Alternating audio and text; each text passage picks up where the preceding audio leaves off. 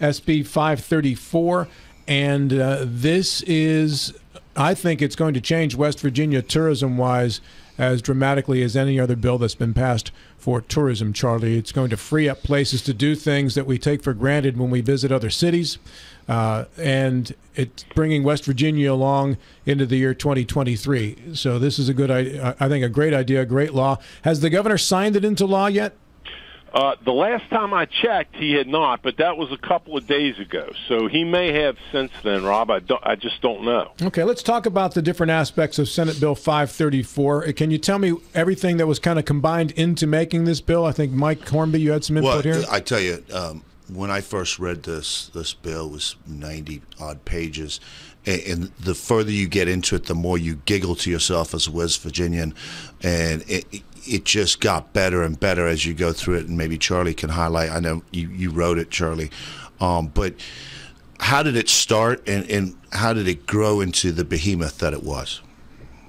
Well, first of all, it would be inaccurate to say that I wrote it. It was certainly a team effort. There were lots of hands stirring that kettle, including our colleague Jason Barrett, who was highly involved in the Senate working on that. I'll start out by saying that our laws regarding alcohol in West Virginia have been for a long time very antiquated. And you look around outside West Virginia and you see the enormous economic impact that things like the Virginia vineyards and wineries have produced. And we've got interest in West Virginia. People that want to do those things, use it to develop tourism. We've seen a pretty strong growth as a result of legislation we've done over the last few years of craft brewers here in West Virginia. That's a big sector. Distilleries and some wineries, and the antiquated nature of our laws has been holding West Virginia back. So this year is no different than many other past years. We took another whack at trying to knock down some of the barriers that would prevent reasonable. We're not talking about hope about turning all of West Virginia into Bourbon Street in New Orleans, but at least creating the opportunities for people to enjoy the magnificent growing tourism possibilities we have here in the Mountain State. So hit some of the highlights of this bill, Charlie, as to what it will allow, what it will change. Well, first of all, it gives control. It gives some control to municipalities, and says that it authorizes them to create designated outdoor areas where people can have in a not a glass but a plastic or a metal cup. They can walk outside of the private club or place where it was poured and served, and have it and enjoy it in areas that are outside that are designated by the municipalities, and it creates some possibilities for that. It puts authorization for it in the hands and control of cities and towns, and gives them the responsibility to make sure that it's run correctly, that it doesn't become a place where unwholesome activity is occurring. That was a very big thing that's part of that bill, and I think there'll probably be some towns and cities across West Virginia that want to try to do that and enhance their outdoor tourism. Mike Hornby. Yeah, so I agree with Charlie 100% with that. And I think the other aspect of this bill is that the fairs and festivals can utilize this bill to serve or give samples, so a brewer or a distiller could come to a fair and festival and serve their product or promote their product, which I thought was great. Charlie, what was the part of the bill that was for brewers having a second location, a manufacturing location where they could actually brew? And I couldn't believe this was actually a law that they couldn't do it already. But what was the impetus of that side of it? There are a couple craft brewers in the state which contacted us and other members of the Senate, perhaps the House too, Mike, I don't know, who are growing their little businesses and being successful, and said, look, we think we can open a second location. And these are places that serve food, often high-quality food, all really important stuff for the tourism business in West Virginia, and sought to do so and found out, oh, guess what? The law right now says, nope, just one. This is what we're sort of dealing with every year almost when we have these bills, because people find out they can't do what their similar businesses in other states are able to do. They apply to the ABC to do something and find out, no, it's not permitted under West Virginia's laws, which are, as I said, antiquated. So that was another barrier that we tried to knock down to help develop that business and opportunity for economic growth in West Virginia. Mike Height. Good morning, Charlie. Mike, good morning. Good morning. So let me ask you this. What spurred on this piece of legislation? You said earlier that you had some people come to you about one aspect of it. Is that what spurred all the different aspects of it? Did you have different groups of people or individuals coming to you and saying, hey, we need this for expansion and growth? Yeah, it's a great question, and we get that every year. Every year there are people, 2 or 3 years ago, I'll give you a perfect example here in our Eastern Panhandle, and this is several years ago. The Osmond family came to us. They wanted to start a brewery, a brew pub, craft brewing there at the Bavarian Inn, and they were prohibited by our law from doing it. So we set to work. This is, I don't know, perhaps 4 or 5 years ago, on changing the law so that they could do that at the Bavarian, and others have done it since, but it's turned out to be wonderful. It's just fabulous what they've done over there, and it has enhanced the experience of people who go to and stay at the Bavarian or go there for dinner. So this year was no different. It seems like every year. Now, to answer your specific question, the bill that we started with was a bill that largely was designed to correct some mistakes and defects in the bill we passed last year. Now, and I'm embarrassed to say that's always something that we have to deal with. It's one of the reasons, actually, that the legislature has to meet every year, is to fix mistakes that it makes in legislation. And so we started with that. But as you know, once you get legislation moving, and particularly legislation in an area where lots of people have ideas and want to see changes, then the expression, Rob, in the legislative parlance is it becomes a Christmas tree. Oh yeah, I've heard that. It often gets adorned with lots of other accoutrements and ornaments by people who have ideas, and so that's really how this bill grew into what it was. It started out as a bill to correct some mistakes in cross references and things like that, but it grew up to be much more. Do you think there's more to be done in the area of some of these liquor laws and maybe with legislation for? I don't know. I've heard some talk about different people that saying that the dram shop laws are antiquated in West Virginia, and that we're paying higher insurance premiums to have establishments than our surrounding areas. So is there going to be any look into that and how to fix those particular areas? I'm sure those things will get consideration. And, I don't get out and about as much as I used to when I was younger, and I don't do as much traveling as I once did, to other places. But here's what seems to happen every year when that I've been in the Senate. People say, hey, Charlie, we were in Ohio, and here's what they do. Or we went down to a vineyard near Charlottesville, and here's what they do. And we found out that's not permitted in West Virginia. And so, I'm not under any illusion. I think every year that the legislature convenes, there will be people who are pitching these ideas to modernize and our alcohol laws and bring us into some conformity or competitive posture with other states. Yeah, for one, we can fix that term non-intoxicating beer as the only kind of beer that can be sold. Yeah. Well, and it's a legal fiction. It's a great point, Rob, and that we're constrained in what we can do always by our Constitution. Our Constitution limits, and our Constitution says that there can be no public sale of intoxicating liquors.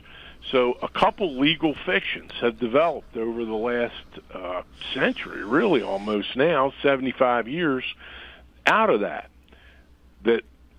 distilled spirits, alcohol, intoxicating liquors can be served only in private clubs. They're not allowed to be sold in public places. So, you guys, Rob, you may remember when any place that you ever went to, restaurant or otherwise, that served alcohol by the drink, distilled spirits, you generally had a buzzer. You had to buzz. Some still have them. It. Yeah, some still do. Yeah. And under the law, they could serve only to people who were quote unquote members. Right now, beer was defined by the legislature way before my time as non-intoxicating as an end run to that prescription. In other words, the legislature defined beer as a non-intoxicating beverage so that it wasn't limited to, by the Constitution, the Constitution's prohibition on public sale. I'm here to tell you, my college experience would indicate otherwise. Yeah, many of us have, if we could remember, similar experiences. Yeah. Charlie, are we, as a state, do we need to get out of the liquor business? I mean, essentially, the state is who's selling this liquor to these establishments, and we're kind of the middleman. I know Virginia kind of does it the same way, but that just seems to me to be the wrong way to do it. Is there any inclination, or, I mean, I don't know how much money we actually make from liquor, but it doesn't seem very capitalistic the way we do it. Well, West Virginia has always been a control state. I'm old enough to remember where all the retail establishments were owned by the state. If you wanted to buy a bottle of a distilled spirit, the only place in West Virginia you could buy it was at the state store. And now the legislature did make some changes in that. That's probably been 40 or 50 years ago, maybe 40. That's before my time in the legislature, where the state, the ABC Commission, began to auction off every 10 years retail licenses. And I guess the state just went through one of those 3 or 4 years ago, where people buy the right for 10 years in a specific geographic area to be a liquor or distilled spirits retailer, and that's worked out well for the state. There are advantages, I will say this, to being a control state, and when you are an alcohol beverage control state, if you don't overdo it, the state, the citizens do have control over who's doing what, where, and when. And so you're not the first person that's mentioned maybe we ought to surrender more control. I'm certainly willing to talk about it, but I do recognize there are advantages to being a state where the state controls that distribution chain. Charlie, I'd like to shift gears here a little bit and talk a little bit about the bill that distributed some of the circuit court judges and the magistrate judges throughout the state to the different counties in different numbers. Can you talk a little bit about that and what? I think it's a great thing to talk about. Thank you for bringing it up. And we spent a lot of time working on it in the Senate and the Senate Judiciary Committee, and in particular. The Article 8 of our Constitution says that the year before you elect judges is the year when the legislature has the opportunity to look at judicial circuits, switch them up, increase or decrease the number of judges in various places, judges, circuit court judges, family court judges, and magistrates. And so this year, 2023, was our year because they're all up for election next year in 2024, circuit judges, family court judges, magistrates. And we made some changes, and they're important changes. 8 years ago, the change we made was we took everything to nonpartisan elections. And so that was, I thought, an important change. It was something for which I had advocated for many years, albeit unsuccessfully. But we got the change made in 2015, and that stays the same. We didn't change that. But as you guys all know, and all your listeners know, the growth in our Panhandle has set us behind in some of these areas. So we're adding, we'll start with magistrates. We're adding 2 magistrates. We're adding one, we're adding more than that overall in the state, but we're adding 2 in the Eastern Panhandle. We're adding a magistrate to Jefferson County to be elected in next year in 2024, and another in Berkeley County to be elected in 2024. And so one is immediate, and then one more additional gets elected in 2024 to take position in 2025, correct? No. Now we did provide for it in the legislation the immediate addition of a magistrate in Monongalia County. Yeah. They're getting killed out there, and so they're going to get 2, but they're going to get 1 this July, and then there's 1 that will be elected next year to begin service in January of 2025. And that's what we did with Berkeley and Jefferson counties. Does this bring us in line with the workload that the rest of the state magistrates are doing, or are we always going to be behind, Charlie? Well, this will get us closer, and that's one of the things we used to determine the allocation of the magistrates. We asked the state Supreme Court to commission studies on caseload and time. Not number of cases that you have is one thing, but not all cases are equal. Some kinds of cases take way more time and work than others, and the Supreme Court, at our request, commissioned such a study for all the levels of the courts, circuit court, family court, and magistrate court, and we got that data at the beginning of the session, and those data are what we used to determine where we had to add judicial officers, where we would change them or take them away. We're adding the family court judge circuit that includes Berkeley and Jefferson County has right now 3 family court judges. We're adding 1 to that. And that is the only family court judge that got added in the whole state of West Virginia. In this year, and then when we go to circuit courts, we added. It's a net 5. We added 6 and took 1 away. McDowell County has 2 circuit court judges right now, and McDowell County is not much bigger than Morgan these days, and so they don't need to. We actually consolidated and changed some judicial circuits. So we consolidated Wyoming and McDowell counties together. We consolidated Mingo and Logan.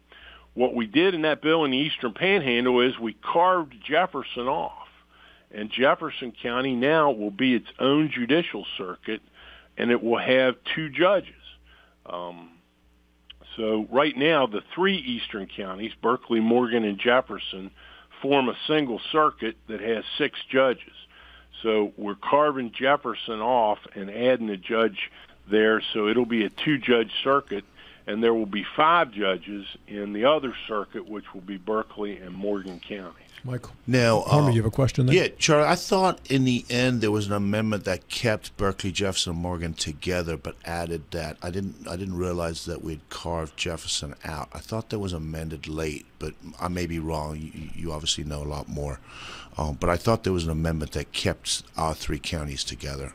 It had gone back and forth, but I think the final version of it is that Jefferson County is its own circuit. Okay. You know, we looked at that 8 years ago, and actually your predecessor in the House, Stephen Skinner, was an advocate for it. But when we looked at it 8 years ago, it really didn't have the caseload to support 2 full-time judges just in Jefferson County. But it does now. Okay. And it's continuing to grow as all the eastern counties are. Berkeley and Jefferson way more than Morgan, so it seemed to make sense to be able to do that, to create a circuit for Jefferson County. Charlie, real quick, how often does the Supreme Court reallocate judges throughout the state? Well, it's not the Supreme Court, it's the legislature. That constitutional authority lies with the legislature under Article 8. And the Constitution's specific. It's every 8 years in the year before judicial elections are held. So that's this year, because all the elections, family courts, circuit courts, magistrates are all going to be elected in the elections next year. Family and circuit judges for 8-year terms, magistrates for 4-year terms. So the answer is once every 8 years. That's the only time you can redraw the circuits. Now, what you can do in between those 8-year intervals is add judges or magistrates, and we've done that over the years. We've added judges to the circuit court, to the magistrate court in Berkeley County in particular, in between those 8-year cycles, because the growth has just been so tremendous over here in this Eastern Panhandle. Charlie, do you have time for one more? Do you have to run? No, I've got time. Okay, Jeff Haddix, who I know he does a lot of work with DHHR, a frequent listener and commenter on our Facebook page too, said, "I'd hope Charlie would have gotten his DHHR worker bill passed. It would have lessened qualifications of certain workers to help with workforce issues."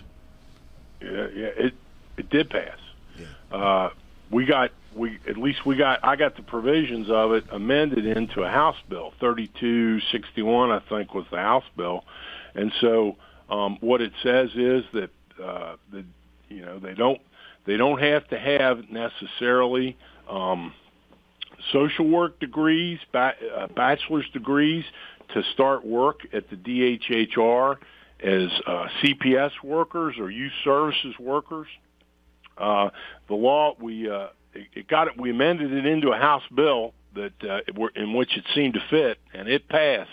So, and I've got some good news on that. And I don't think I'm telling anything that's a secret, but one of the things the bill says is that the DHHR can hire people with associate's degrees, 2-year degrees from an accredited college or university or community and technical college or junior college. To do that youth services work, to start that, the DHHR has to train them up. And there was some opposition to that, but we prevailed, and that's in the bill. It's and what I can tell you guys is just this week, Jeff Pack, your former colleague from the House of Delegates, who's the commissioner of the Bureau of Social Services now, was up here in the Eastern Panhandle to meet with not only the judges but with Pete Chekovich at Blue Ridge Community and Technical College, and they're working on. I think they're starting a conversation to work on a way that Pete could design an associate's program for people who are willing to do it, who could be trained in to work. It could be our feedstock for the youth services workers, CPS workers at the DHHR, which we don't have now. We just don't have them. And the cases are languishing because the DHHR doesn't have the personnel. So we had a multi-front attack on this problem. Legislation to authorize pay increase, legislation to authorize, what you guys were talking about before, pay disparities, regional pay differentials. That's in this bill. It's permitted in this bill. The other thing that the bill says is that it allows the DHHR to hire retired law enforcement officers, parole officers, probation officers, any of those retirees to do child protective services work. It makes perfect sense to me that I don't know whether they're going to become case managers. I don't think that'll be it, but they are the perfect people to go out and knock on the doors when there are reports or referrals that children are being abused or neglected. What a retired police officer, probation, or parole officer if the DHHR could hire them to go out and knock on the doors, lay eyes upon a child to see if the child is in imminent danger, and fill those voids that we have here in that workforce right now. We've had, the DHHR has just had a terrible time getting people and keeping people. And I'm really hoping that some of the legislation we pass this year is going to move the ball forward on that. Jeff, I hope that answers your question. And Charlie, thank you for the explanation on that. Good stuff. I appreciate your time this morning. Thank you so much. Thank you, Charlie. Great talking to you guys. Have a great weekend. You too.